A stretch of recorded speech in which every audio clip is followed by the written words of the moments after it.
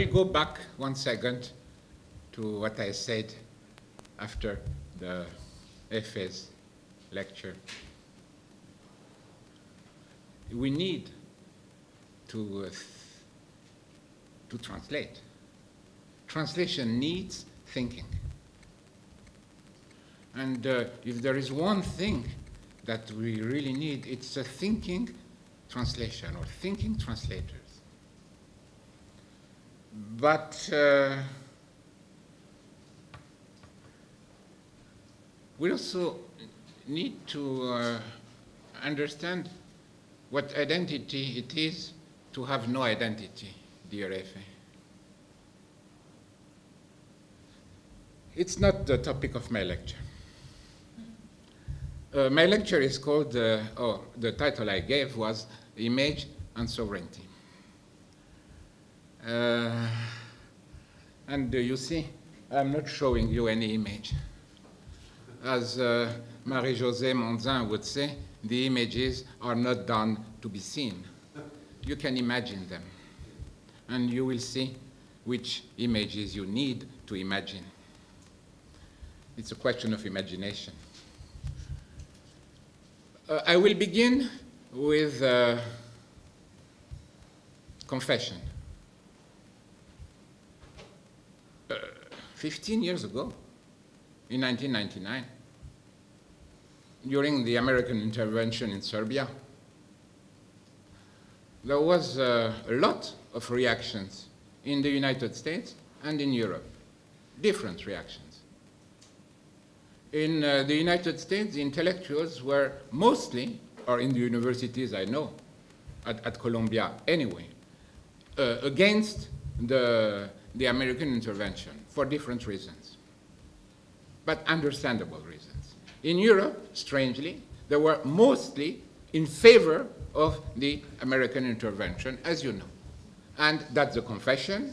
I happened to have signed, not written, but signed a text published in Le Monde in favor of the American intervention. Written or signed, it amounts to the same. That was the confession part. But you remember, in these days, Habermas wrote an article that until now seems to me essential, strange and essential. The debate was about the legitimacy of the American intervention. And of course, Habermas was so much in favor of the intervention, he had to justify the intervention in one way or another. Then, what was the justification? The justification was that if, yes, it's not legitimate because it's not authorized by the international law. Okay, but it anticipates the international law to come. Then this anticipation is justifying the violence. It's a law creating violence in Walter Benjamin terms. But you understand what this means. It means, in Habermas' mind, the institution of universal sovereignty.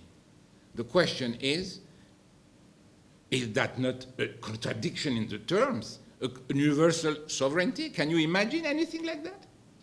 That was my introduction. Okay. Then, when I gave the title Image and Sovereignty, I asked myself, after giving the title, I was very much tormented for days and weeks, will I once again develop Agamben's apocalyptic theory of sovereignty and orient my talk toward a political or post-political understanding of the word sovereignty? Or will I follow the intricacies of Georges Bataille's failed theory of sovereignty, try to understand why it was doomed to failure from the beginning, and in any way distinguish in the word sovereignty two dimensions, the political dimensions and the sacrificial dimension maybe, or maybe it's more complicated than that. This is not the good position to make. You know that in the last 10 years of his life, Bataille tried to systematize his thinking by distributing his writings into two large units, the one of the A theological Summa, and the other one, which was much less clear in his mind, which began by a published book, which was the book on the accursed share, which was a book of political economy, according to his categories, but of which the volumes 2 and 3 were never published and probably never completed. Volume 2 on the history of eroticism and volume 3 on sovereignty. Agamben has his own idea on the question why the volume devoted to sovereignty was never achieved, completed. His idea, which he made public in a colloquium devoted to Bataille long ago and before Homo Sacer, in Italian, Il Politico e il Sacro, and a bit later in Homo Sacer.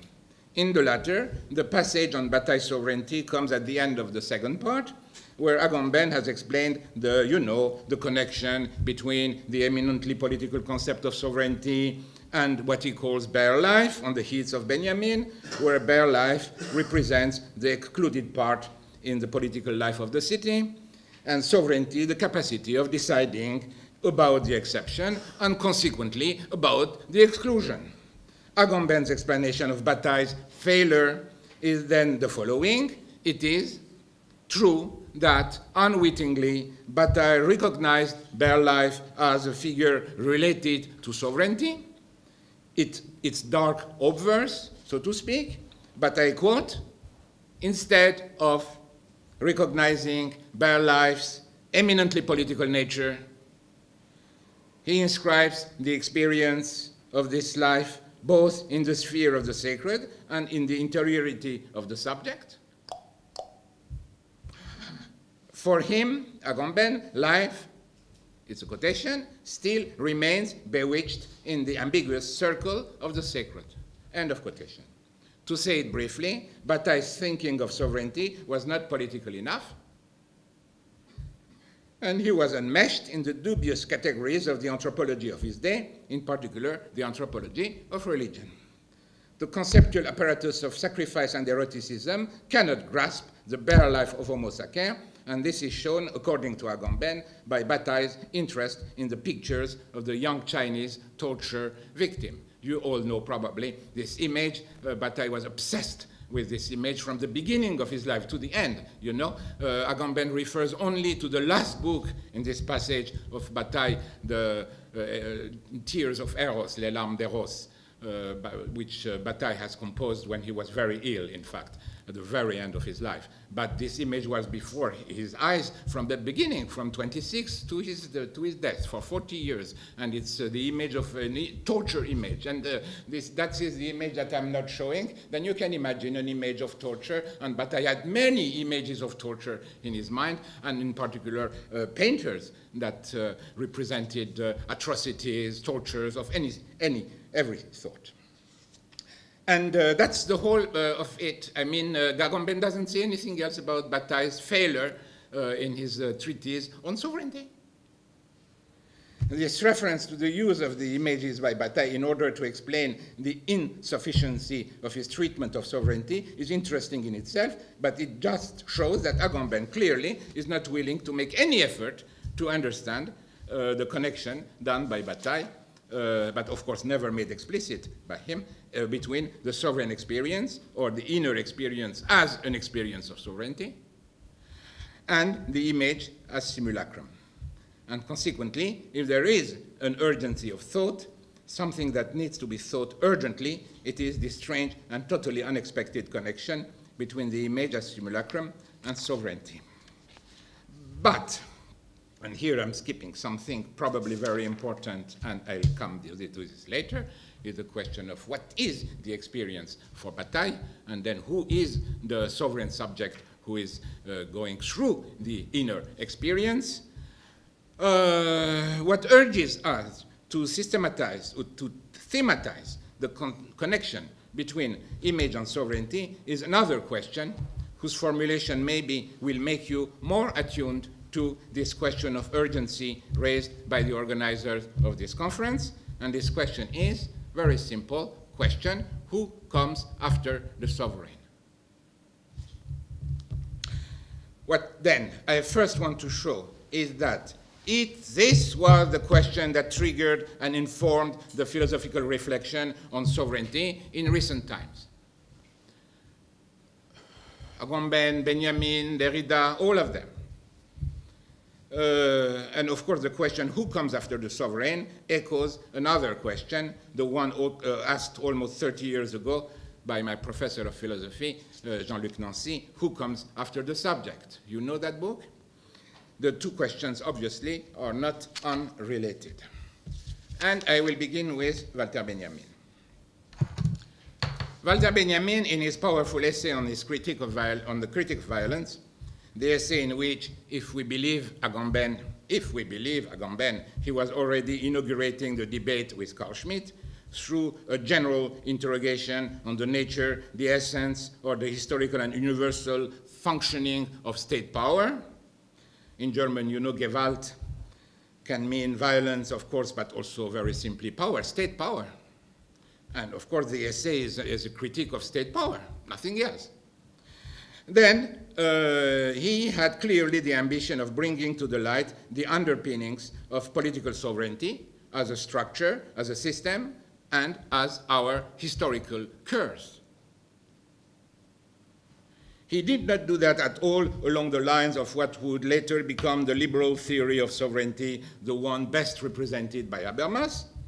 On the contrary, he took seriously Carl Schmitt's arguments about the necessity and the reality of the concept of sovereignty in order to account for the law of the state, the legal order, any legal order.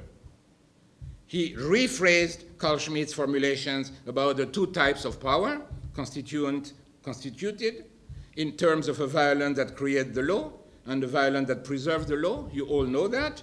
He brought these two types of violence or power under a single qualification by considering them as the two sides of the same coin, the coin of mythical power or mythical violence. And to this mythical violence, he opposed the violence for which he had no other name, but he had a name, but divine violence, just because he read maybe some of its manifestations in the Jewish tradition.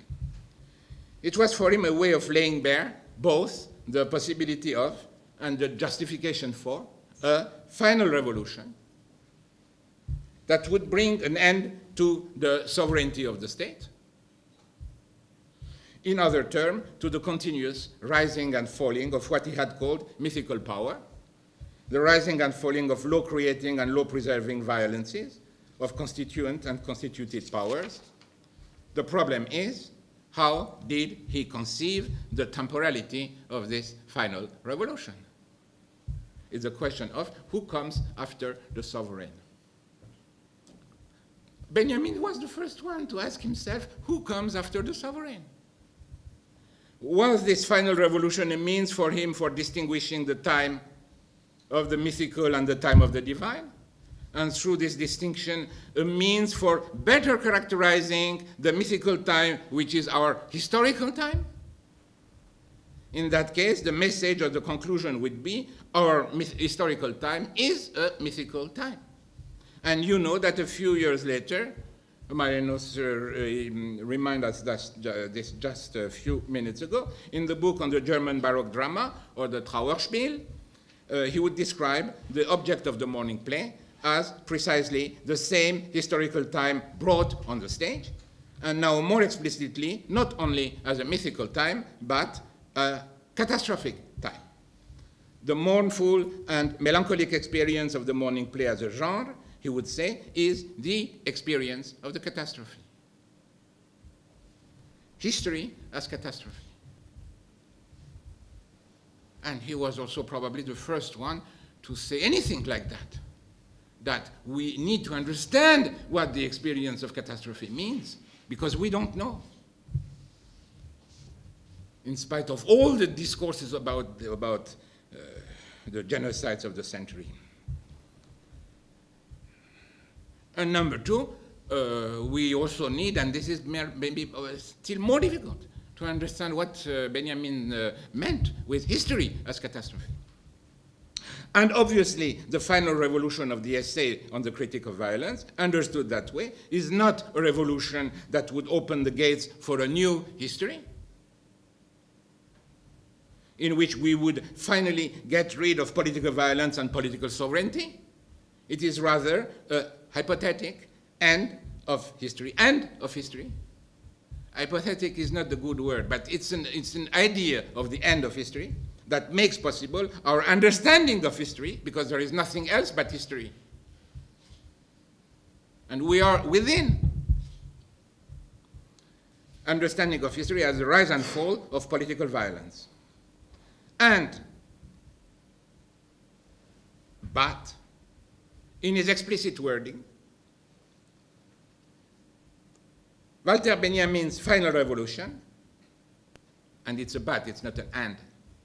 Now I'm saying the contrary of what I said before.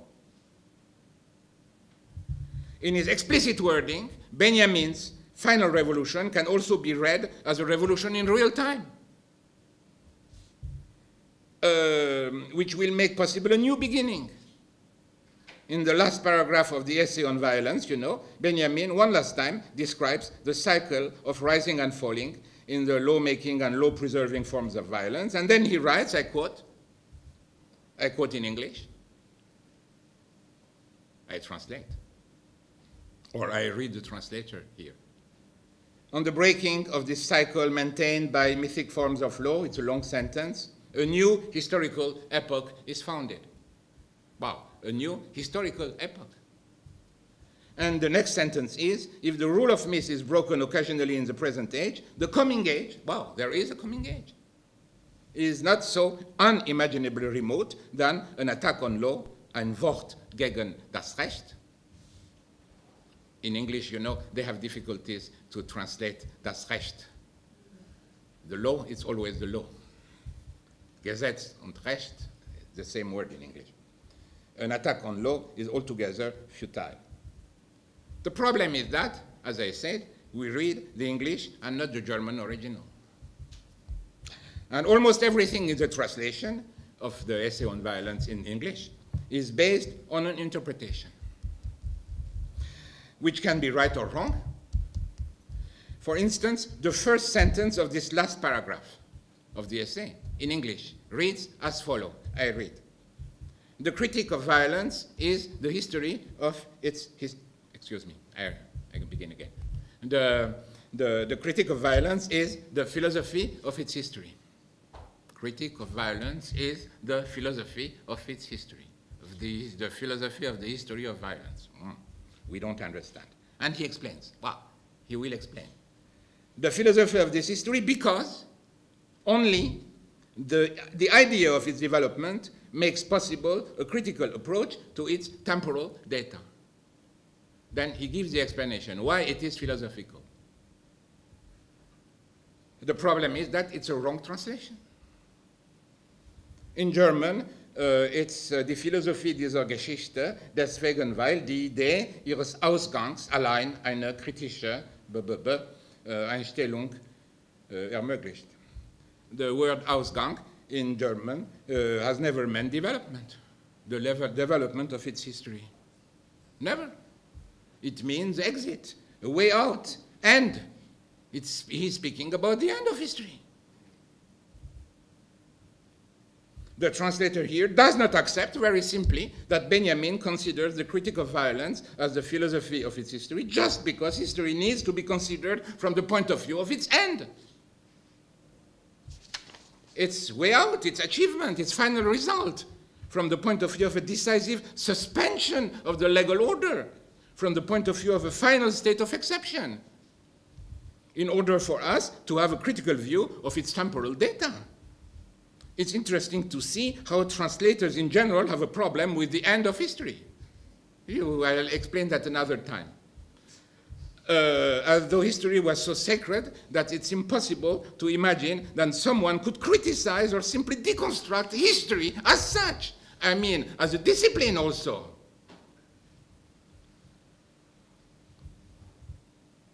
Yes, also as a discipline.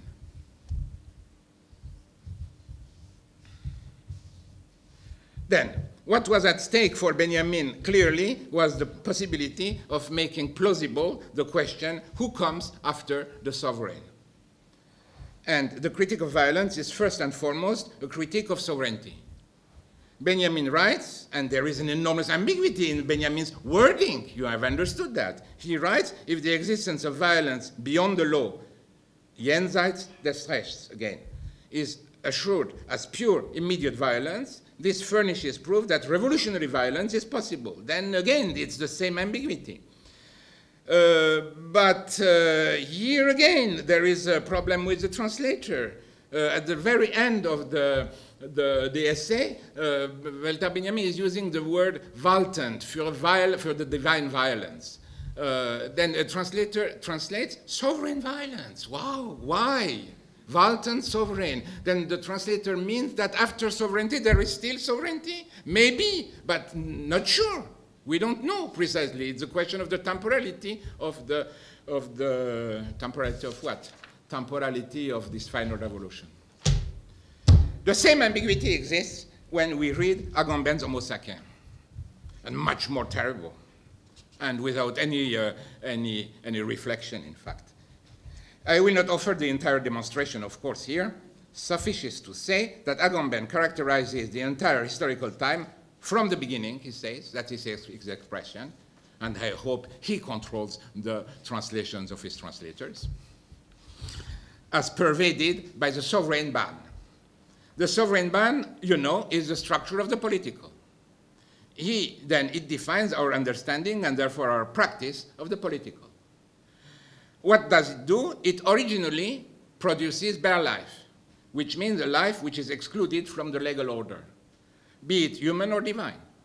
A life which therefore has no legal or sacrificial value, a life that can be killed or simply ignored, but which is not for all that natural life because it remains under the spell of its being outside of the law, which means under the law also, both at the same time.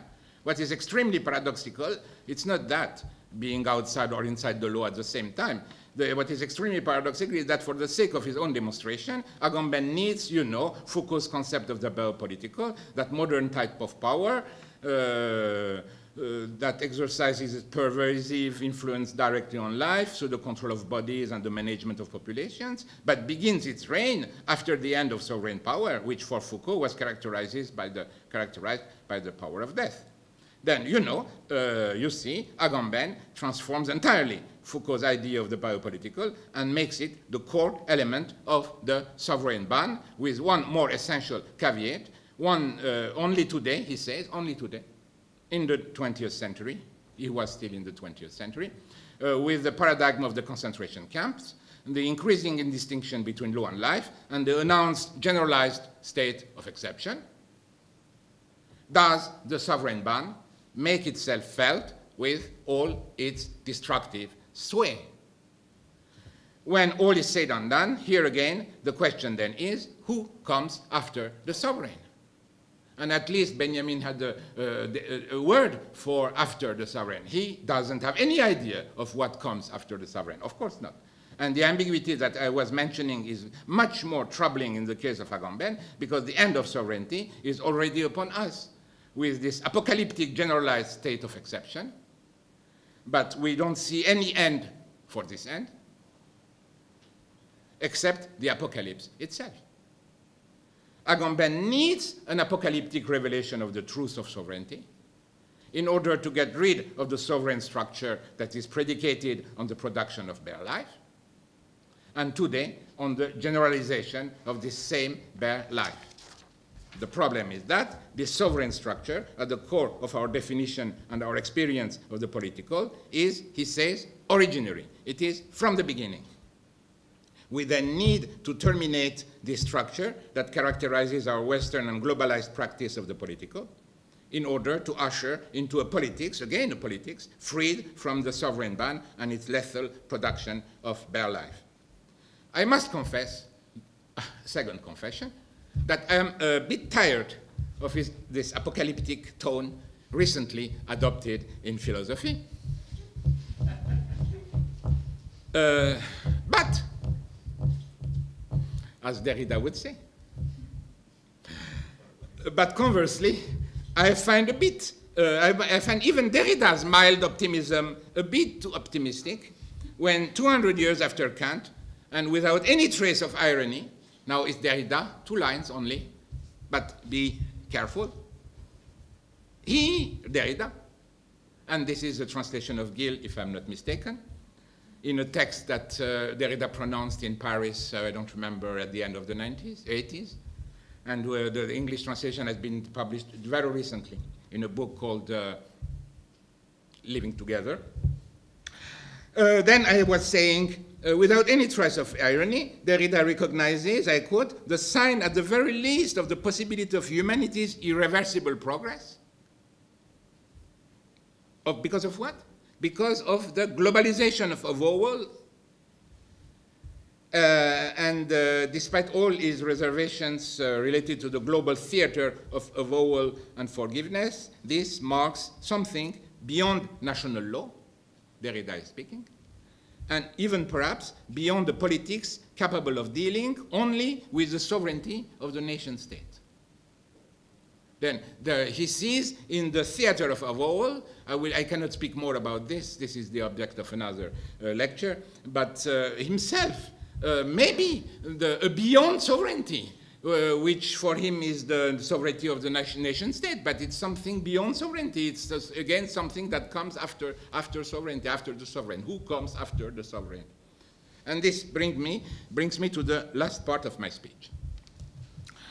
We saw how reluctant Agamben was to engage into a discussion with Bataille about his concept and his experience of sovereignty, and how superficially he explained Bataille's failure in his project to complete the series of the accursed share with a whole book on sovereignty. Another explanation is given by Étienne Balibar in an article initially written for the Dictionnaire Européen des Philosophies and reprinted in his most recent book, Citoyen Sujet in French, which, by the way, gives a prominent place to this same article with the same title, Citizen Subject, which Balibar had written as an answer to Nancy's question, who comes after the subject? In this article, Balibar quotes the strange and extremely revelatory footnote in which Bataille says, I quote, le sujet, c'est pour moi le souverain. For me, the subject is a sovereign, which is a beautiful sentence, speculative sentence, à la Hegel. And he mentions the fact that Bataille's book was doomed to failure, or at least to being interrupted, just because of the obstacle encountered by Bataille in what I would call myself the revolution of the subject. The revolution of the subject, since the word subject, when considered as the subject of, considered as the subject of sovereign decision, means exactly the contrary of what it meant, and meant exclusively until the 18th century, to wit, the subject of the sovereign. Until again, I explained this in one sentence.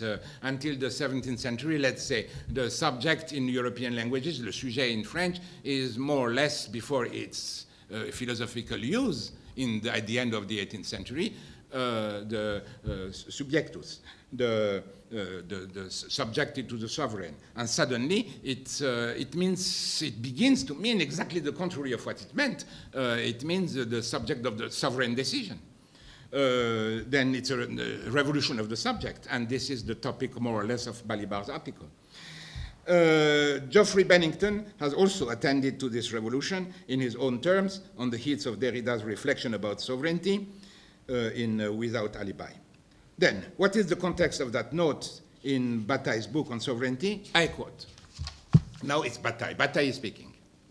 If I spoke about objective sovereignty, I never lose sight of the fact that sovereignty is never really objective, that on the contrary it designates the profound subjectivity. In the world of things, we see the power relations. Undoubtedly, the isolate element must be submitted to the influence of the whole, but it is out of the question that he be subjected to it. Subjection supposes a different relationship, the one of the object to the subject. And I only read these lines because it is here that suddenly Bataille places a footnote where he says the usage of the sovereign who used to say, it's my translation, I apologize, it's a bad translation. the usage of the sovereign who used to say my subjects introduces an equivocity or an equivocacy. How do they say in English, Gil? Equivocity or equivocacy? That equivocity that I cannot possibly avoid. The subject for me is the sovereign. The subject that I'm talking about is not at all subjected. When quoting this footnote, Bennington adds a very ironic maybe. And for Bataille, this double usage of the word subject, which is this extraordinary word in French, which means itself and its contrary, of the word subject, is just the result of a pun, a play with words. Ce jeu de mots inévitable est malvenu, Bataille says. It's an undesirable play with words. Undesirable maybe, but very effective for historical and philosophical reasons that Bataille himself doesn't want to take into account. What interests him is the pseudo-phenomenological description of the experience of the sovereign subject, and more precisely, the experience of the individual in the crowd who spends a large part of his or her time working for the sovereign, but recognizes himself in or herself in the sovereign. He says, I quote, the sovereign summarizes the essence of the subject, through which and for which instant, the miraculous instant, is the sea into which the rivers of labor are flowing. End of quotation. Clearly, Bataille has some difficulties with the word subject, but no less clearly, these difficulties are part of the problem. The subject is the sovereign. What a beautiful statement, with its speculative meaning, for which at the same time Bataille doesn't want to see and to explore the revolution of the subject that happened in the course of the 18th century. And I will say just a few more words about that strange book called Sovereignty, which has not been too much studied, I must say, in the last, since its publication 20 years ago. It begins with a theoretical part, and the theoretical part itself begins with a no less strange sentence. I quote, the sovereignty about which I'm talking has very little to do with the sovereignty of the states, the one that is defined by international law. Then he is speaking about another sovereignty. But he uses the same term. Why, Bataille? Why? It should be the object of an investigation in political philosophy to see how the sovereignty of the states and the sovereignty of the sovereign within a state, or without state, by the way, in archaic societies, are related to each other. But Bataille is not worried by this coincidence either. He defines sovereignty economically, you know, according to the principles of the acquired share. The sovereign is he who does not accumulate. Very simple definition. He also doesn't work, of course, if he doesn't accumulate.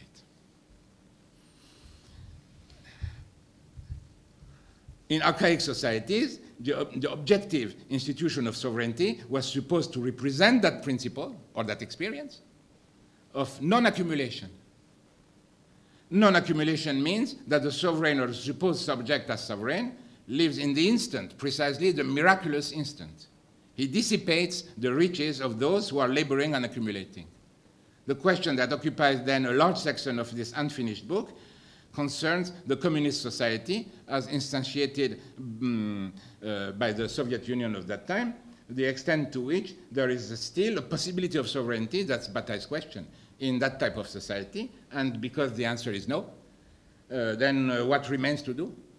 If and when any trace of the archaic and medieval institutions of sovereignty, because sovereignty is an institution, is political after all for Bataille. You understand? It's political after all, because it's an institution. Then I repeat, if and when any trace of the archaic and medieval institutions of sovereignty have disappeared once for all, there is no sovereignty anymore, because he believed that there was sovereignty institutional. And then the question is, what do we do after? In today's catastrophic state of abandonment. And I quote, the word of accumulation is a word that has got rid of the values of traditional sovereignty, and only the man of sovereign art, it's the end of the book, the last 5 pages of the book, the man of sovereign art is able to measure himself up to the overweening catastrophe in which we are living.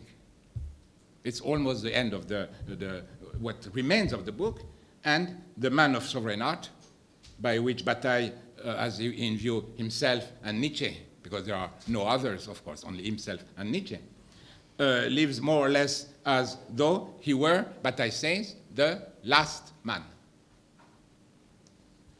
He is the one who keeps a memory of what sovereignty was or could have been. I have one more page, then be patient. He keeps the memory of an impossible sovereignty. This is not exactly, of course, what Agamben had, the way Agamben has since formalized the paradox of sovereignty.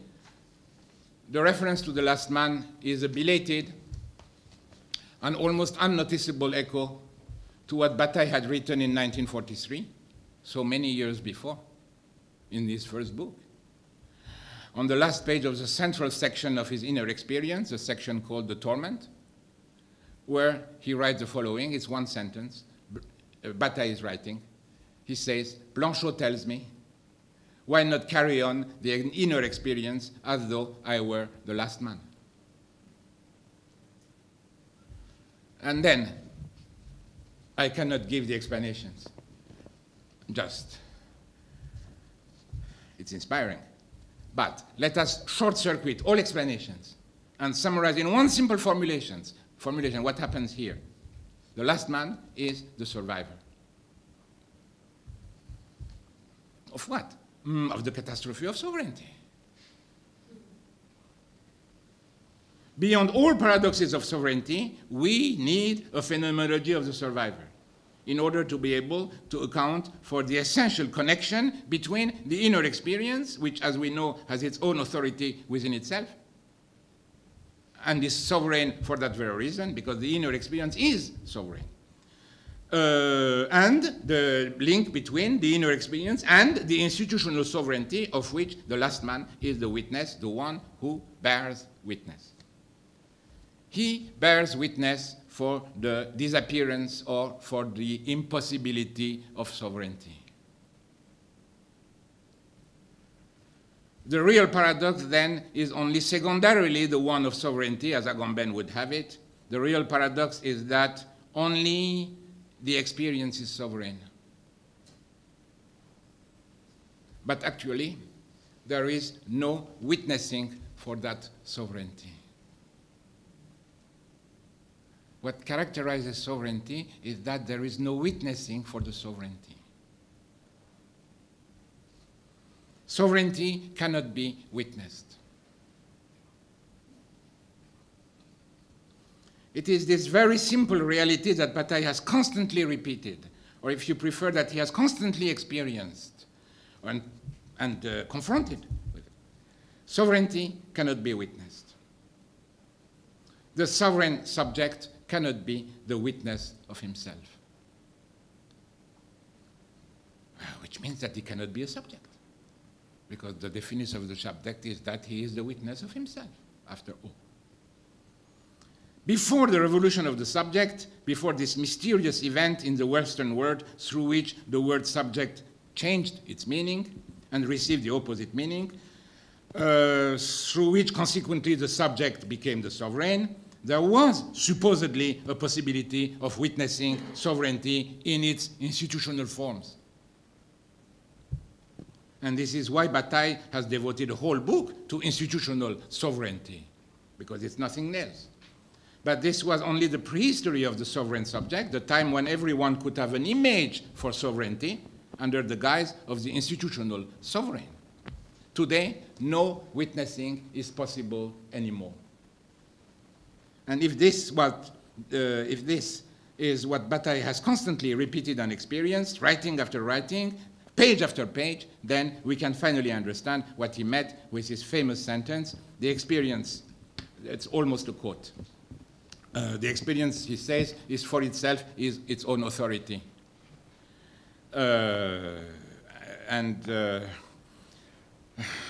Excuse me, but it needs an expiation.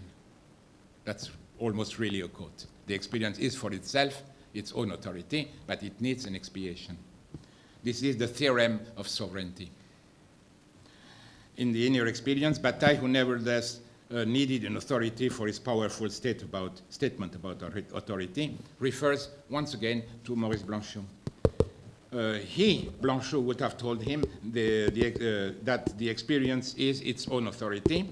Blanchot me dit, in French, que l'expérience elle-même est l'autorité. Il ajoute au sujet de cette autorité qu'elle doit être expiée.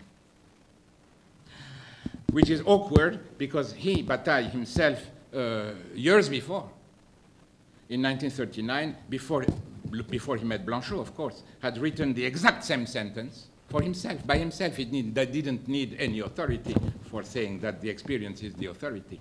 I quote, it's in 1939 in an article called La Folie de Nietzsche, Nietzsche's Madness, who has once understood that only madness can bring man to his completion, must choose with open eyes. No betrayal of what he discovered in the forms of shatters and tears will appear to him more hateful than art's feigned deliriums. For if it is true that he must become the victim of his own laws, if it is true that the accomplishment of his destiny requires his ruin, then the very love of life and destiny demands that he commits first in himself the crime of authority that he will expiate. It's exactly the same idea, then the crime of authority that needs an expiation, and Bataille had written this himself without any reference to Blanchot in 1939. I read this sentence in French. S'il est vrai qu'il doit devenir la victime de ses propres lois, s'il est vrai que l'accomplissement de son destin demande sa perte, l'amour même de la vie et du destin veut qu'il commette tout d'abord en lui-même le crime d'autorité qu'il expiera. Since the 18th century, then, the revolution of the subject has had as its most direct consequence that the subject from now on, I repeat. Since the end of the 18th century, I say, let's say Rousseau, Kant, the revolution of the subject has had as its most direct consequence that the subject from now on obeys his own laws. That's what the subject is. Before I said he is his own witness, but you know, he is also the one who obeys himself. That's why he is the subject. It has its most direct consequence that the subject from now on obeys his own laws, and for that very reason is now a sovereign, because he obeys his own laws, the laws that he himself has edicted. Bataille, after Nietzsche, is the only one who, as his most intimate and powerful project, experienced and exposed this birth of the subject for what it is. This birth of the subject, this obeying one's own laws for what it was, which is what? Which is the ruin of the subject, which means very precisely, but in different terms, the impossibility of witnessing as a subject the fact of being a sovereign subject. I repeat, the impossibility of witnessing as a subject the fact of being a subject, a sovereign subject. There is no witnessing for that. And as Blanchot would say in 1957 in his last novel, The Last Man, because Blanchot wrote a novel called The Last Man, in French, même Dieu a besoin d'un témoin. Even God needs a witness. Thank you very much.